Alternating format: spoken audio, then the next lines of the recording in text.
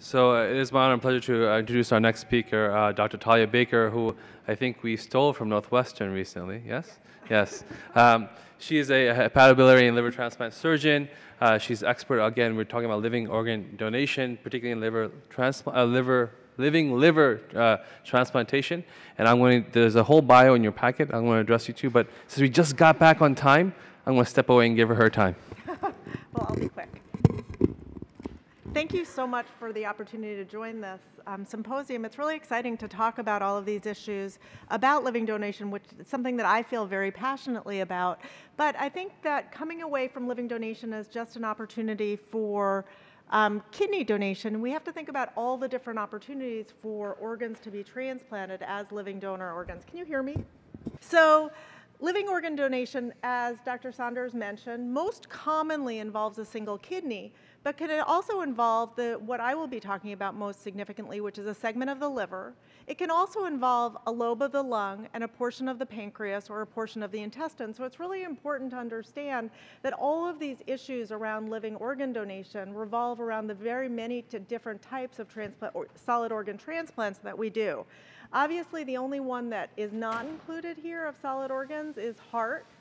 And heart really kind of sets the precedent for what the ethical framework is around living donation.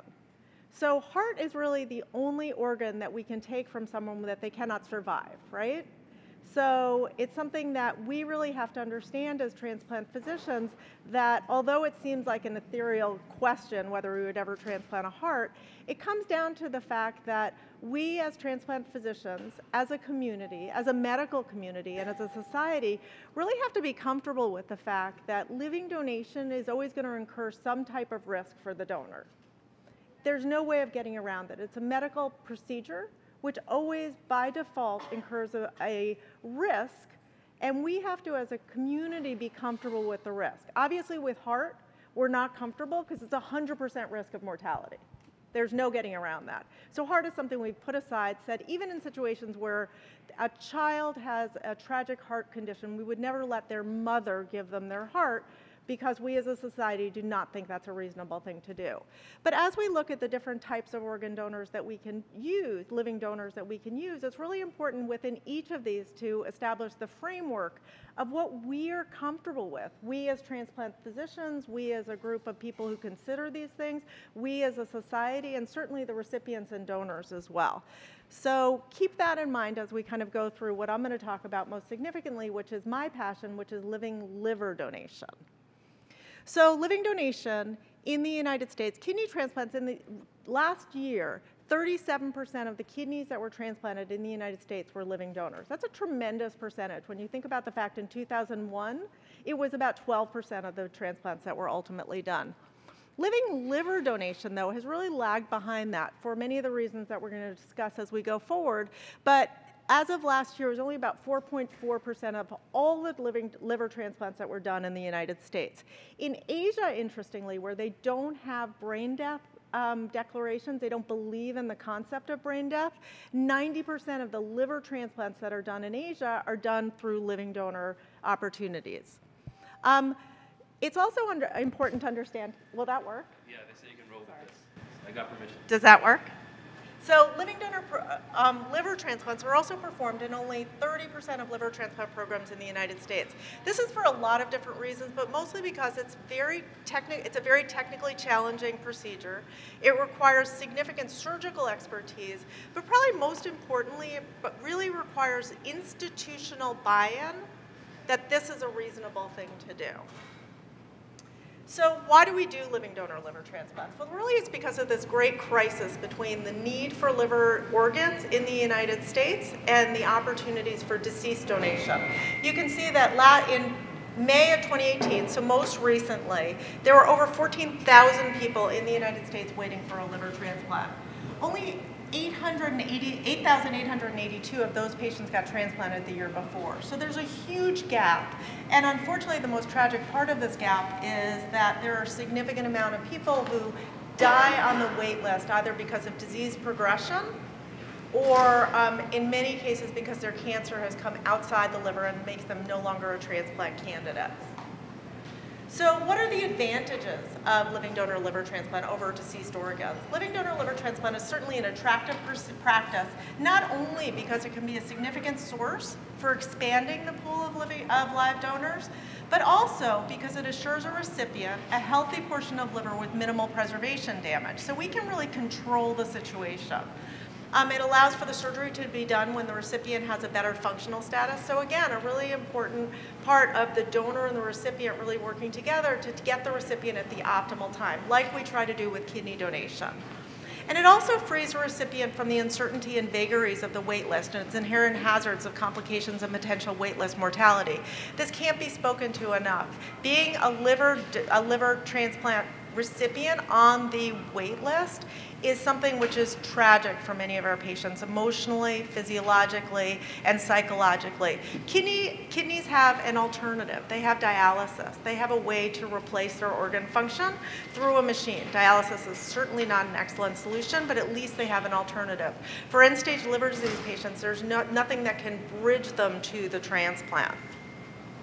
But perhaps most importantly, when used as an intention to treat analysis, adult-to-adult living donor liver transplant is associated with a lower mortality than the alternative of waiting for a deceased donor liver transplant, even when it's performed for patients with a MELD score, which is how we designate the allocation system in the United States, of less than 15. So even when you're very healthy, it's clear when you're very healthy, if you wait for a deceased donor organ, even if you are MELD, we called it MELD disadvantage. So your physiologic score does not reflect how much your liver disease is impacting your quality of life. Waiting for a deceased organ, and often because of the poor quality organ that you will get with a low allocation priority, you do better with a living donor. So this data really drove us to consider living donation. And further reductions in mortality occur after transplant centers gain experience with living donors and exceed a learning threshold of 20 procedures. So this is a really important point too. For kidney transplant, most kidney transplant centers in the United States perform living donation. As we talked about, very few of the centers in the United States perform living donors. And only those centers that do high volumes of living donors actually gain benefit from doing the procedure. So I think it's also really important, though, to think about what are the disadvantages of living donor liver transplant, and there certainly are many. Most importantly are the risks of the mortality and morbidity for the donors.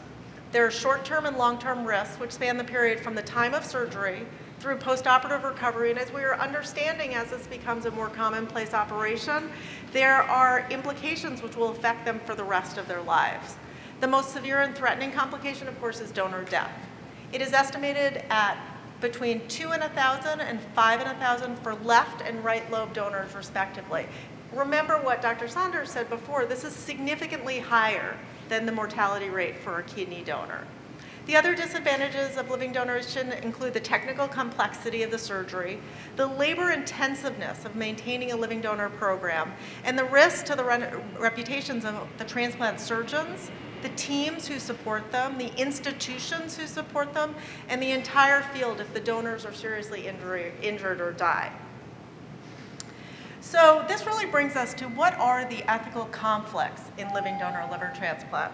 I think very broadly this can be defined by the fact that living organ donation overall, and especially in liver transplant where the mortality risk is real, it puts two very basic principles of medical ethics in conflict: autonomy and non-malfeasance. Autonomy, it certainly refers to the right of the patient to make their own decision about their health care without the doctor or other provider trying to influence their decision. Non-malfeasance is something that I think about all the time. It's what I took, the Hippocratic Oath, that obligates healthcare providers, the transplant surgeon, and anybody who's involved in the transplant event to avoid intentionally harming a patient. Living donation makes us consider doing that all the time. There's no way that we can get away from the fact that we as doctors, when we enter a living donor event, we completely defy our Hippocratic Oath. We are putting a donor at risk with no real benefit to the donor. There's no way you can argue that any donor gets any medical benefit from giving an organ, whether it's a kidney organ where the risk of mortality is very low, a liver organ where the risk of mortality is a little bit higher, or a heart donor where the risk of mortality is obviously 100%. In the case of living organ donation, these principles come into conflict, especially with respect to the donor, obviously, not so much with the recipient, although I would argue the recipient is as much in conflict. The donor is the one who makes a decision freely to donate, and as Dr. Saunders said, it's really the obligation of the transplant center and the living donor advocate to ensure that that decision is free of will and without coercion. But it does not in any way physically benefit the donor to have the surgery performed. This pretext, therefore, puts transplant physicians in the position of possibly willfully opposing the principle of non-malfeasance. And it's something that every time I talk to a potential donor, I admit that this is something that I'm willingly entering into. So these ethical principles really work together to protect patients by positively assuring their freedom to make their own decisions, but also importantly by restricting the actions of healthcare providers to really ensure that they are thoughtfully, safely, and optimally delivering healthcare in a way that they know that they can. So back in 1989, just to give you some history, University of Chicago got ready to perform the first living donor liver transplant in the United States. Before they embarked on this procedure, just as they were starting to plan, they published this article in the New England Journal where they laid out the ethical issues that they had felt would be addressed when they went on to do a living donor. So about a month later, they performed the first living donor liver transplant in the United States. It was from a mom to her daughter, Alyssa, who now we actually just watched her get married. She's 25 years after her transplant. She's now longer than that. She's doing great. She's still alive today. She's doing wonderfully. And it was a really exciting event that happened here at the University of Chicago. It set in motion a huge movement in the United States where living donation, both from adult to children and from adult to adults, became almost commonplace. But in 2002, a tragic event happened at one of the biggest centers that was doing living liver donation in the United States at Mount Sinai, where a brother who gave his brother a liver died in the early postoperative period. It's still, to this day, unclear exactly what prompted the death. It was a postoperative death that happened on postoperative day number 6. It likely had to do with some physiologic events that were happening in their intestinal tract, but we don't know. But certainly, this was a tragic event that really brought the whole transplant community and certainly the living donor community to a halt and made us think about what are these ethical issues that we're facing. I think it's interesting that in this article, which was the first New York Times article to talk about this, our new chief, who was also just recruited to University of Chicago, Dr. John Fung, who was then the chief of transplantation at the University of Pittsburgh, says that even for a normal, healthy person, a mortality rate of 1% is hard to justify. So we acknowledge that any mortality rate is something that ethically we as transplant physicians have to think long and hard about before we reinitiate a living donor transplant program. So Mount Sinai was put on hold for almost 3 years. There were living donor guidelines, which now pretty much dictate most of what we do in living donation, which were developed in New York State and now have become commonplace around the United States. But what was most importantly recognized by that event was that a donor death can be devastating in magnitude, not only for the donor and the recipient families, but also importantly for the transplant team, the transplant program, and the transplant community as a whole. So in response to this, the living donor liver transplant community came together and through the NIH was able to form a consortium of 9 centers, which developed into 16 centers actually, which looked at outcomes for living donor livers to try to gain the data which would hopefully allow us to drive our decision making both medically and ethically towards whether living liver donation was a reasonable thing to pursue. So A2ALL was a very important consortium. It went from 2002, it most recently ended in 2016 and produced a tremendous amount of data, not only on outcomes for donors and recipients, but probably most importantly on quality of life issues for both donors and recipients after living donor liver transplant. So it really brought to a fore our ability to understand from a data-driven perspective what the ethical principles in living donation were which would guide how we would go forward with living donors. So the practice of living organ donation continued and continues today to generate debate within and outside the transplant communities, with occasional anguish for both donors and recipients and transplant surgeons, pointing to the importance of the situational and contextual factors which apply ethical principle and really force us to balance donor safety, recipient outcomes, and obviously the need for transplantation.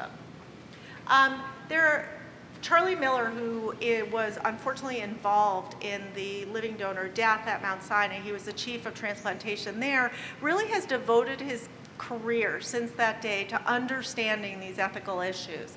And he talks about these 4 foundational principles which drive what he does as a living donor surgeon. He talks about respect for persons, including their autonomy, in support of informed and voluntary consent. The duty of the healthcare professionals to benefit the patient, so beneficence, and to avoid needlessly harming and putting them at risk. I also argue with Dr. Miller that the fair distribution of the scarce resource of solid organs, distributive justice, which is generally referred in the deceased donor community, is really important, especially in living donor liver transplant, because every time we embark on a living donor event, we make a deceased donor organ available for another recipient. So we're actually opening up opportunities for transplant, not only for that recipient who has a living donor, but also for another recipient who isn't as lucky to have a living donor. So to adequately justify living organ donation, especially in the liver, the 4 central ethical principles need to be further operationalized through assessing and optimizing donor safety, evaluating expected recipient outcomes, and considering individual and societal needs, as in the case of distributing organs. I think these are really important, and I would argue that almost every single living donor liver transplant program in the United States really lives and dies by these ethical principles and creates their programs around them.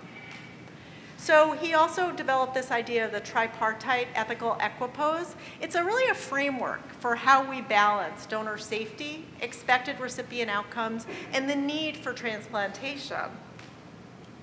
Only when the area of the triangles is proportionate to the degree of ethical good can we really go forward with a living donor event. So this framework of ethical equipoise leads us to the conclusion that there are, thankfully, situational and contextual factors that, when present and when well-defined in specific transplant cases, ethically supports adult-to-adult living donor liver transplantation. And these led to international guidelines which were recently published, which allow us to really understand how we should put together programs, how we should decide on donor and recipient matching, and how we should go forward with the living donor procedure. So some examples that they gave. If in a case survival expectations are too low for the recipient, for example, if you have a patient with liver cancer, which is what we call outside criteria, or so advanced that there's very little likelihood that they will derive benefit from a transplant, whether a deceased donor or a living donor, there should be no amount of need, and now in those situations, that should be used as a rationale to expose a donor to risk. So if the recipient isn't going to do well, it is not allowed for a transplant physician to offer transplantation through living donation. Another example is left lobe donation. So we talk about transferring the risk from the donor to the recipient. So it's clear that left lobe donation is significantly safer for the donor. So that's only taking about 30% of the liver rather than 60% of the liver.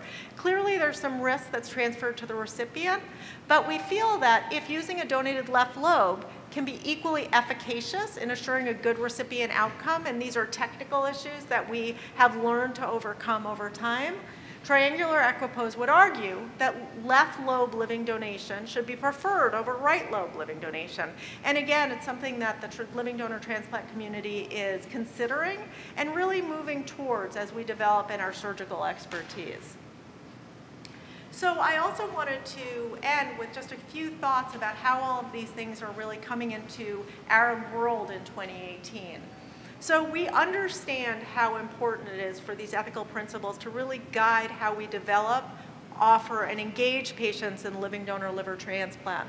But as transplant physicians, we always must remember that we have to strive for donor safety with an ultimate dream of zero donor morbidity and mortality. Although we know we can't get there, we have to get as close to there as we possibly can.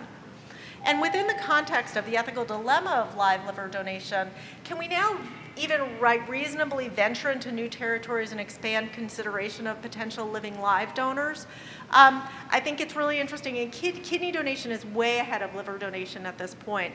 There's much more use of social media, for example. There's more use of donor champions, finding different ways to go out and make the ask for a donor from the recipients. Certainly social media has really changed the field of living donor kidney transplantation, because it's allowed people to really broaden their catchment area to find a donor. Is this right to do in liver donation with the added morbidity or mortality? It's something that we really have to consider before we aggressively pursue it. And I think although altruistic donation has become not commonplace but accepted in kidney donation, we at University of Chicago do use altruistic or anonymous donors, and especially in initiating what Dr. Saunders showed you, those chains, so that more people than one pair can be considered for the opportunity for transplantation. In living donor liver transplant, where it's a more dangerous operation, it's more technically challenging, is it even ethical to consider altruistic donation in this field? And is refusing people the opportunity to donate paternalism on our part? And I leave that for you and would love to entertain any questions that you may have. Thank you. So we have a bit more time now for questions.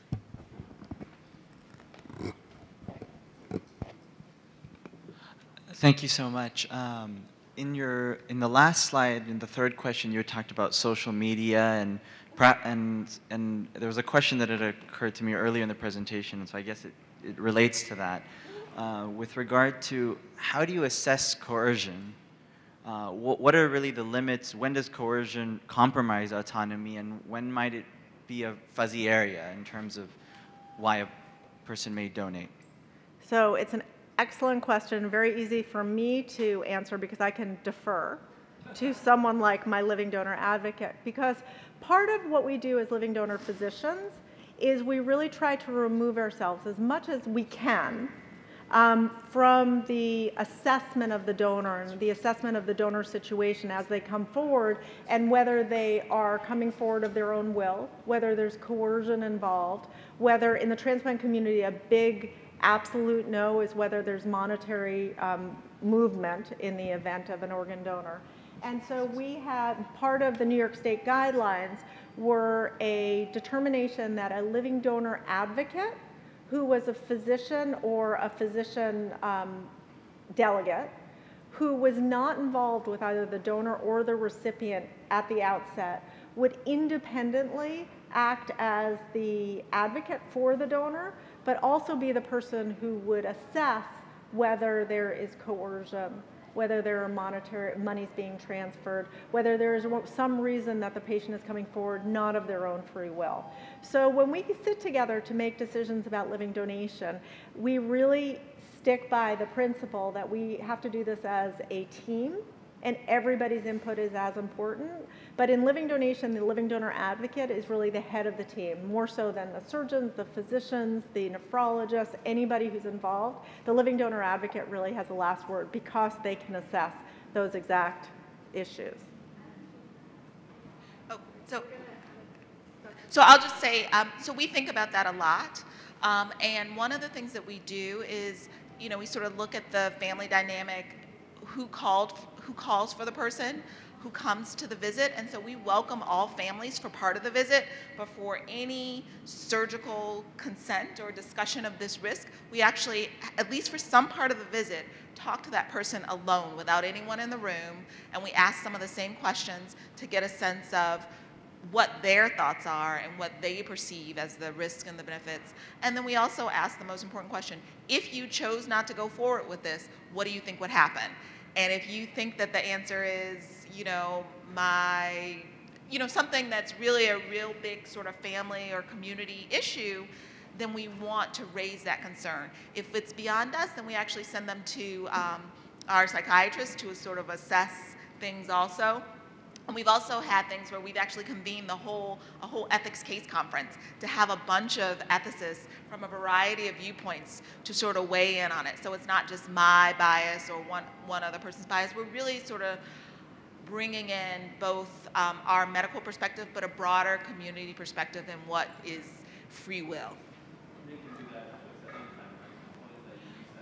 And so we do reassess, and we also say with both the family and with the person not in the room, you can say no up until the point that we put you to sleep and you're no longer able to talk, and we won't try to talk you out of it. My goal is not to have a surgery go forward. I think living donation is a great thing, but my goal is to help the person who comes to me to make a decision that works best for them. And sometimes that answer is no.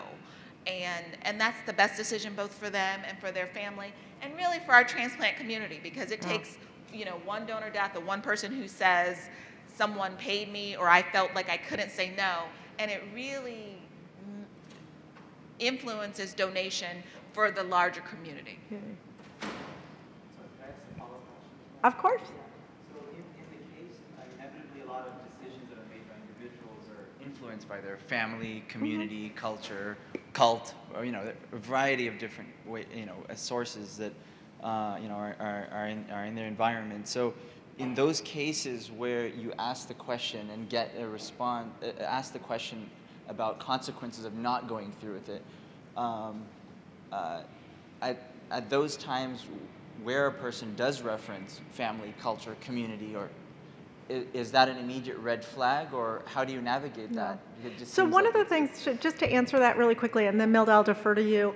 One of the interesting parts of living donation that we have developed over the past, mostly from the donor death that happened at Mount Sinai, is the idea of a medical excuse. So if you come forward and our living donor advocate or our physicians or anybody who interacts with the patient, and again, we really do tell them, we actually don't go ahead with a living donor event on the day of surgery. We individually see the patient before anesthesia sees them, so they can't get any, and we ask them again, do you want to go forward? So we really give them the opportunity to the point that they get their first medication when they can no longer make a reasonable decision. But we offer them the opportunity to not only say no, but if they feel uncomfortable for any reason that there will be consequences in their family, and again, you can argue the ethics of this. There's something called a medical excuse, where we as the physicians will be asked by either the living donor advocate or the patient themselves to tell the recipient that we have a medical reason that the patient cannot come forward. We don't delineate what that medical reason is. We don't share that with the insurance companies that we've said that there's a medical reason, but with the family and the community overall, we tell them there's a medical reason that we feel that we cannot go forward. So the responsibility is taken off the donor, and they can go on with their lives without consequence. But I want to maybe address this issue, and I agree with you 100%. If we feel like people can't say no, then we give them a way to say no. But I also think that we try, we are all human, try not to be biased against different decision-making pathways for different communities. And so we know that for many communities, it is a family and it is a community decision. And that's why we want to share all of the information and answer questions and get the feedback from all of the members within a community. And we value that. And we know that people make decisions not just based on what they think, but also what their family and what their community members think and what they value. And so we certainly welcome that, and we don't think of that as coercive. We think of that as that's how we all operate in the world. But ultimately, we want to have a short conversation with the one person who is the patient to make sure that we affirm that even with all of those decision makers, that one person has ultimately made the decision or agrees with that decision.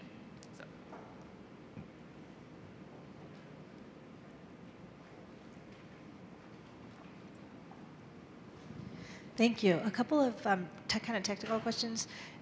is there any reason, what would be a reason to do a right lobe transplant as opposed to left lobe?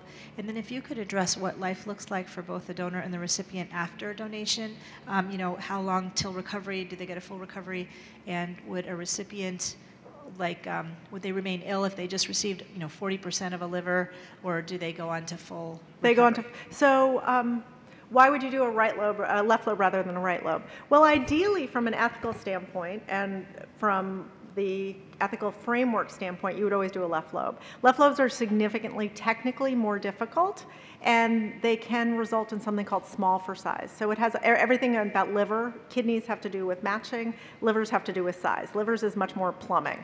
But the liver regenerates. So even with a small graft, the liver will regenerate, and it very aggressively regenerates. So programs who have really developed significant expertise are able to go to very small grafts. And University of Nebraska, which is the biggest proponent of as low as you can go to really transfer the risk from the donor to the recipient, they actually do transplants in selected individuals with only a piece of the liver that we would normally give to the baby. It's called the left lateral segment. It's just 2 segments of the liver, which is about 15% of total liver volume. And he's able to do that successfully. He is so technically adept at this, nobody's been able to replicate those results. But certainly, ideally, we would all do left lobe donors, but not every program has the expertise to do that. That being said, those centers which are experts in doing living donation really have excellent outcomes for the donors, even when 60 to 70% of the lobar volume is taken out. There have been really excellent regenerative studies which have shown that liver regeneration actually starts in the operating room. Immediately, you can see it. By 3 weeks, you have about 70% of your total liver volume back. And by 3 months, you have 90 to 95%. You never get to 100%, but you have enough liver volume. You only need about 10% of your liver volume to function totally normally, to not even notice that you've had a liver resection. So if you can imagine, we start with a 300% way to have a backup plan. And then by 3 months, we're at almost 90% of full liver function. So living donors do very well, even right lobe donors. Right lobe donors, from my experience at Northwestern, they generally have a 2 to 3 day hospital length of stay. By about a week after surgery, they start feeling pretty much back to themselves. By a month out, they're off all pain medications. Most of them are back at work. The only real limitation that they have is they can't do any heavy lifting or heavy activity because you don't want to get a hernia in your incision. And by 6 weeks, they're generally back. We had an extreme skateboarder who donated to her father, and within 3 months of transplant, she was back on the X Games. So people do exceptionally well. We don't usually encourage people to get back to that kind of vigorous activity that quickly, but they can. And we actually encourage people, I have people out of bed walking around the unit on the night of the surgery. So people do exceptionally well. They're obviously a very select group of very healthy people who we have defined will tolerate the resection that we do, because we do very careful volumetric analyses of the livers prior to doing the procedure. There's a tremendous amount of planning that goes into a right lobe living donor event, and it really allows us to have a great margin of safety. The recipients who get living donors do exceptionally well as well. Their hospital length of stay is generally 3 to 5 days. By about a month out, they're feeling pretty much back to normal. By 3 months, they're back to normal activity.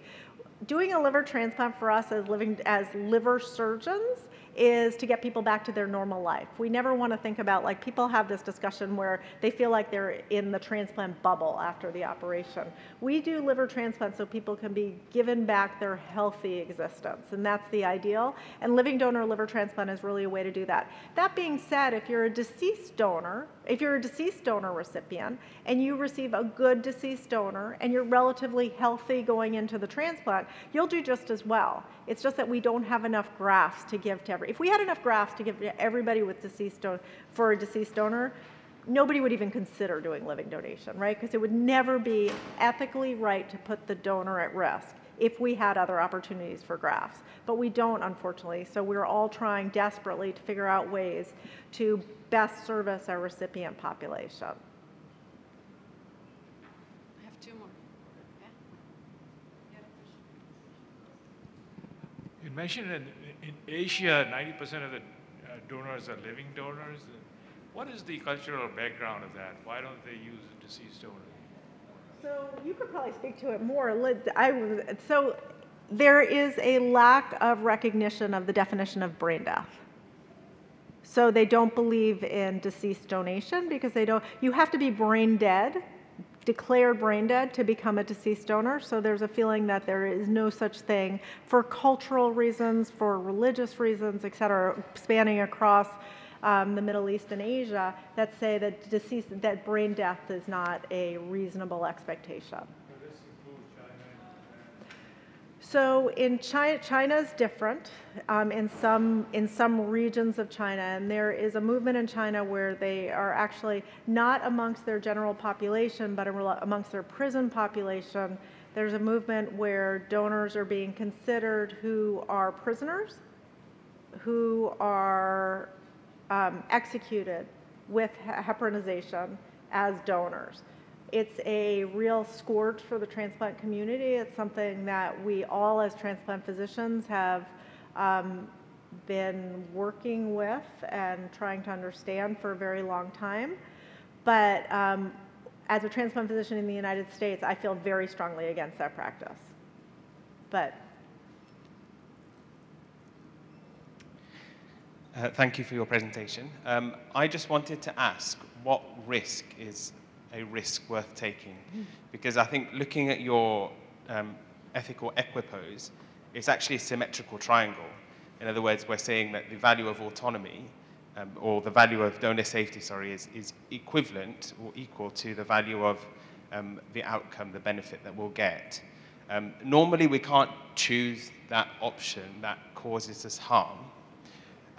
So I'm just wondering what harm, what risk is a risk worth taking? And going back to Dr. Saunders' presentation, she framed the long-term outcomes of end-stage renal failure as 5 to 10% increased risk. But then you followed that up by saying that it's not, the absolute numbers are actually not that great. But you can frame it and say it's a 500% to 1,000% times risk of developing end-stage renal failure as a result. So I'm just interested in how you've come to the conclusion of what risk is worth taking. I think if you could answer that question, you would move the living donor transplant community forward tremendously. None of us know that answer. And I think each of us as transplant physicians, as living donor advocates, as anybody within an institution who believes in living donation, you really have to, for your own personal insight, know what risk are you willing to take.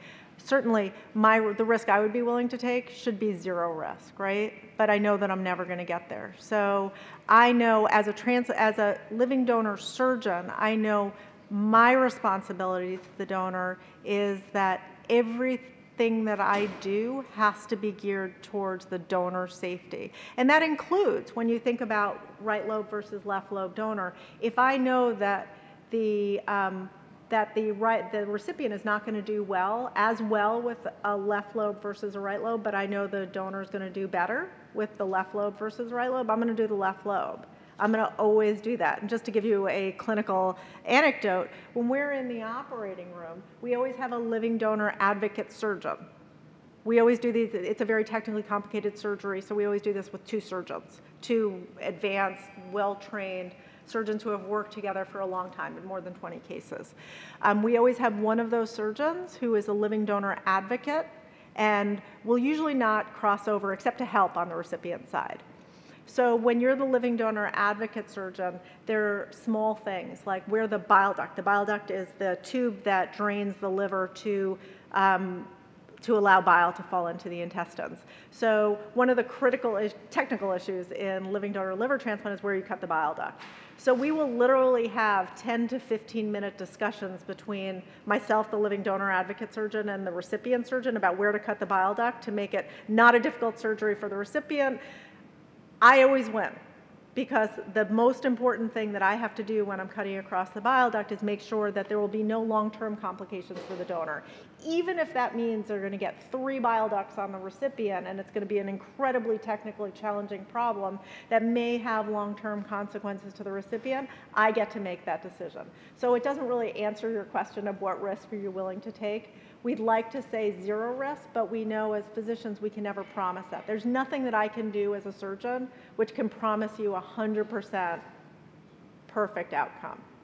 Even if I do a hernia on you, I can't promise you that everything's going to go perfectly, because I just don't have that kind of control.